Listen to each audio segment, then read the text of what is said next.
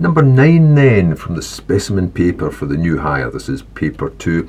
It's the area under curves. It looks like the area between two curves, but not strictly so, because this curve finishes before the end of the area. So you have to consider the best way to get that shaded portion. Well, the two curves are trigonometrical ones. You've got all the information here, so it's just a case of start integrating. So how will you get at this area? Now it looks like the area between two curves, but it's not, because this lower curve doesn't go all the way from one end to the other end of the area. It stops part of the way. You couldn't do top take away bottom, because it would have to stop at pi upon 4. Then you'd have to use something else to get the rest of it. It's best just to look at it as the big chunk take away this little chunk. So the big chunk here, what's the area under this function? Well, call that area 1.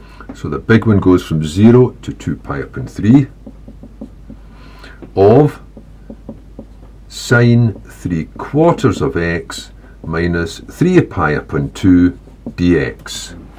Wee bit suspicious looking, I'll mention that later, we'll just carry on. Now sine would have come from cos, but it would have had to come from a negative cos.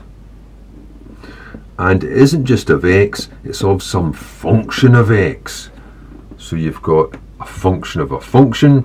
If you were differentiating, you'd have multiplied by the derivative, which is the coefficient of x. You'd have multiplied by 3/4. So here I'll have to divide by 3/4. Dividing by 3/4 is the same as multiplying by 4 upon 3. So that's what it comes to. So that's what's got to be evaluated from 0 to 2 pi upon 3. As before, the first thing I'll have to do is put in the limits.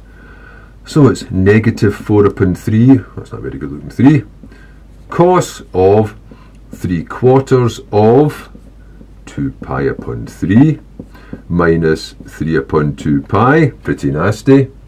And then it's minus the same thing again. So why not just keep that minus 3/4 as a factor outside of it? So instead of minus and then another minus 4 upon 3, just minus in a bracket, cos of, and this time it's going to be, I think we can safely just put 0 minus 3 upon 2 pi.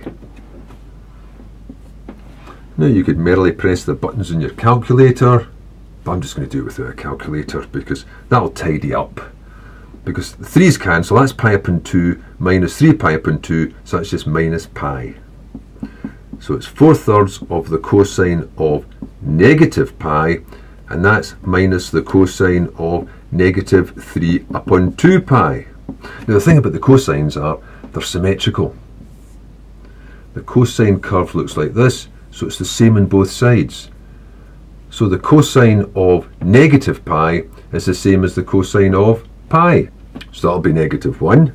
So I've got negative 4 upon 3 times negative 1 minus, and the cosine of negative 3 upon 2 pi is the same as the cosine of 3 upon 2 pi, which is just 0.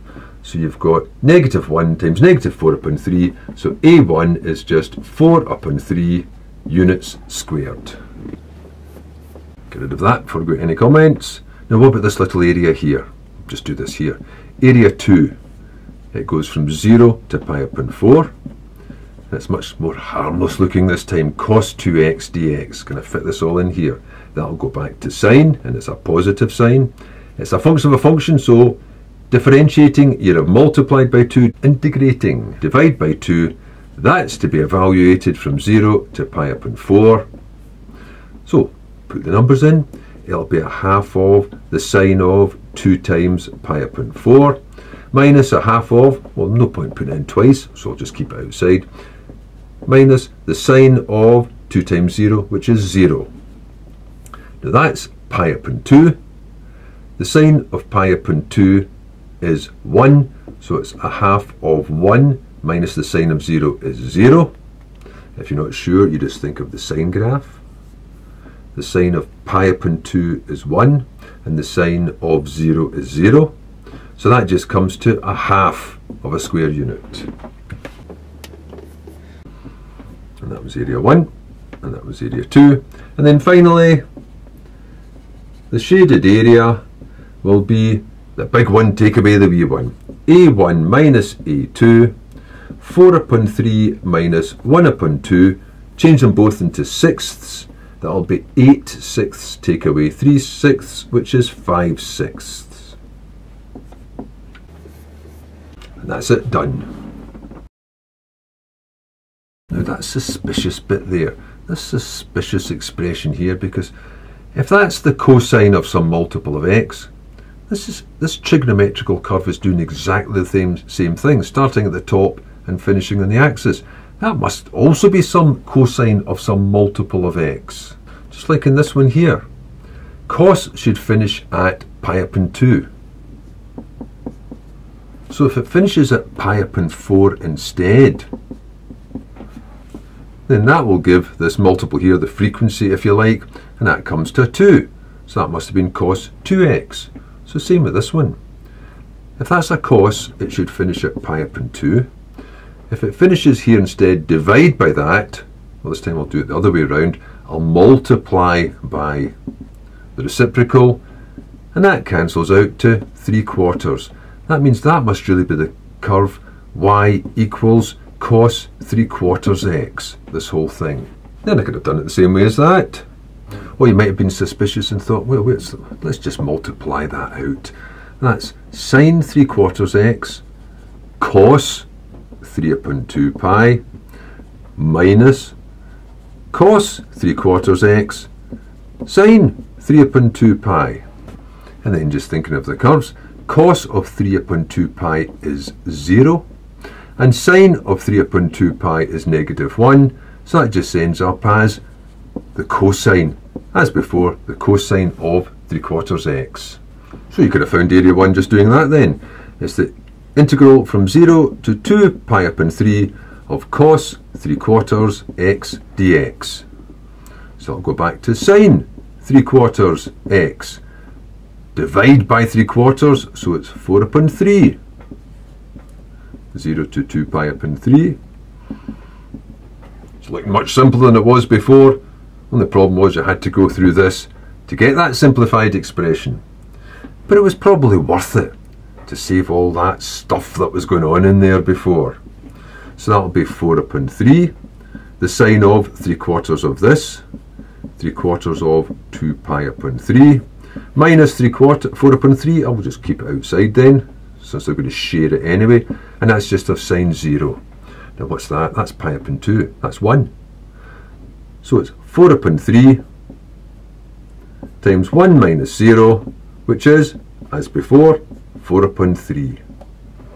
So I think if you'd taken the time actually just to simplify that expression, that would have been quicker in the end. Now, there is a quick way to get this answer without any integration whatsoever, but you couldn't do it in the exam because it's an integration question. It's just for a matter of interest. The area under the sine and cosine curves are the same, it's the same curve.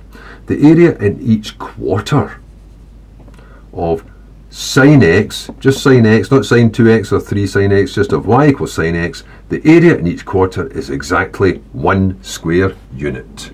So if you change this by saying, for instance, I want 2 sine x, so it's going up to twice the height, but the same width, it'll be 2 units. If I want the area in sine 2x, so it's got the same height, but half the width, it'll be half a square unit. So in this one here, that part there, that cosine, that's cos 2x, so it's half the width, so that area must be half of a square unit. Remember, each quarter is 1 unit.